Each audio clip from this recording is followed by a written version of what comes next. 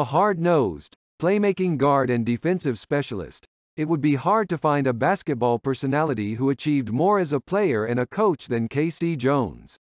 What he gave his teams on the court did not always show up on the stat sheet, but certainly translated into championships.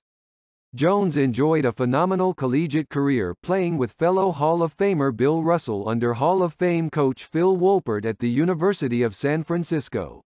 With the ball-hawking guard, the Dons won 57 of 58 games and captured back-to-back NCAA titles in 1955 and 1956.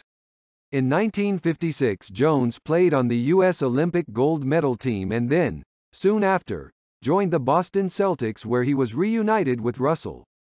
Dressed in green and white, Jones played admirably on 8 consecutive NBA championship teams, making a huge impact as a scrapping, hustling player. Jones coached Boston to the 1984 and 1986 NBA championships, and earned 12 NBA championship rings in his distinguished career. Jones and Russell led Team USA to the 1956 Olympic gold medal. In the final game, the United States defeated the Soviet Union 89-55, giving them a perfect 8-0 record through the competition. All of the players who have won 8 or more championships were part of that Celtics dynasty. They include Bill Russell, 11 championships, Sam Jones, 10, John Havlicek, 8, Tom Heinsohn, 8, and Tom "Satch" Sanders.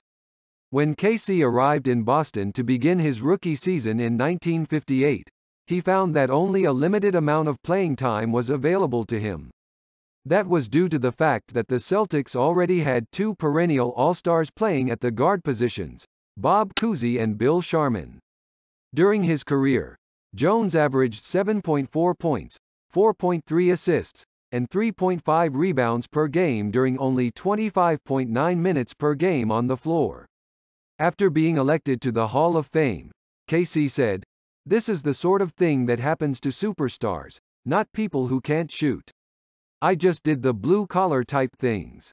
Lenny Wilkens disagreed, saying, "K.C. was a fine player. When he played you on defense, it was like wearing a glove." The Celtics retired Jones' number 25 jersey on February 12, 1967.